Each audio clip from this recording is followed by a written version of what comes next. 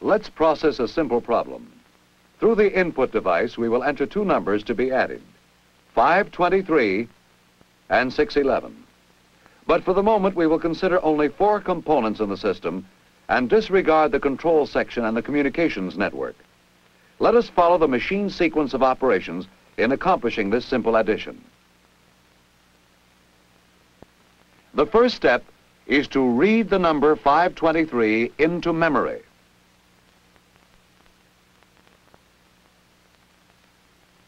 Then read 611 into memory.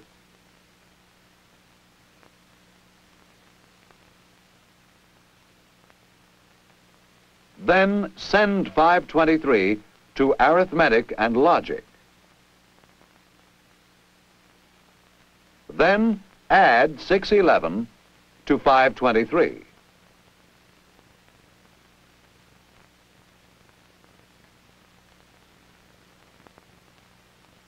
Then store the result of this addition in memory.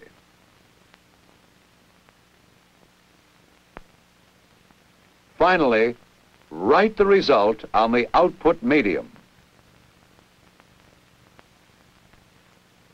At electronic speed, thousands of these steps are accomplished per second.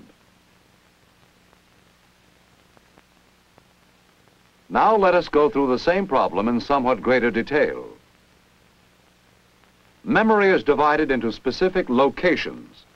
The allocation of these locations is the task of the programmer who develops the sequence of machine instructions. Each location is identified by a number called an address. This address is analogous to a house address, while the storage location is analogous to the house itself. Instead of using complete words for machine operations, as we see here, each system uses its own set of abbreviations. We should also note that by definition, an instruction always includes an operation and an address. Thus, for our present example, the first operation, which is read the first number into memory, will appear as RD. In addition, the complete instruction will include the memory address, which the programmer has designated for the storage of this number. In this case, location 109. To the electronic circuitry, read 109 means read the next number from the input into memory location 109.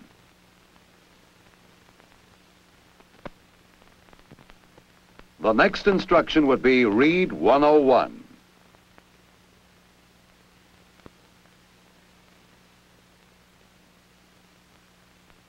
The third instruction would be send 109, which means send the number in memory location 109 to the arithmetic and logic section.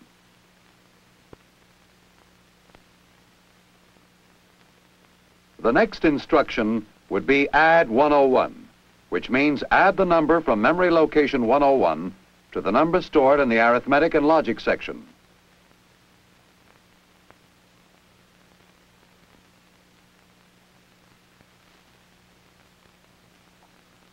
The next instruction would be store 114, which means store the result in memory location 114.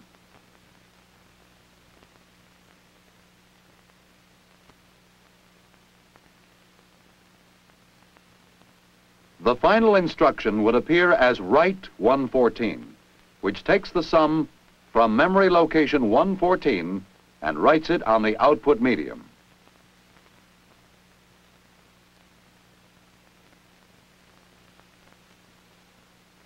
Now let us look at the function of the control section in processing our problem.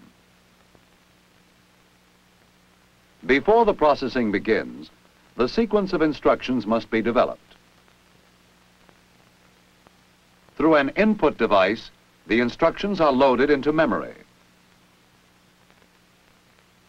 Note that in this case, the programmer allocated locations 115 through 120 to store the instructions.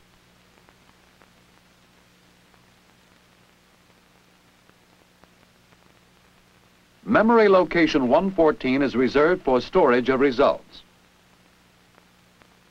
From memory, the instructions move automatically and in sequence into the control section. The control section interprets the instruction and sets up the proper electronic circuits to execute the instruction read 109.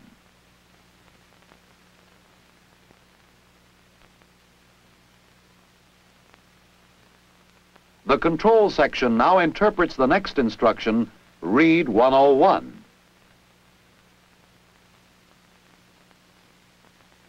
And continues through all the instructions. Send 109,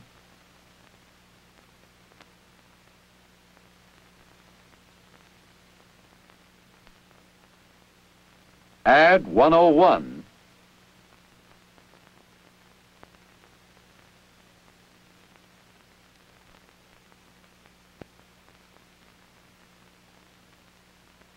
store 114.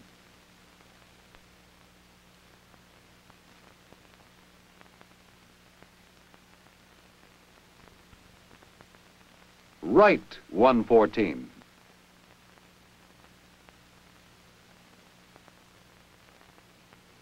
The control section may be compared to a quarterback.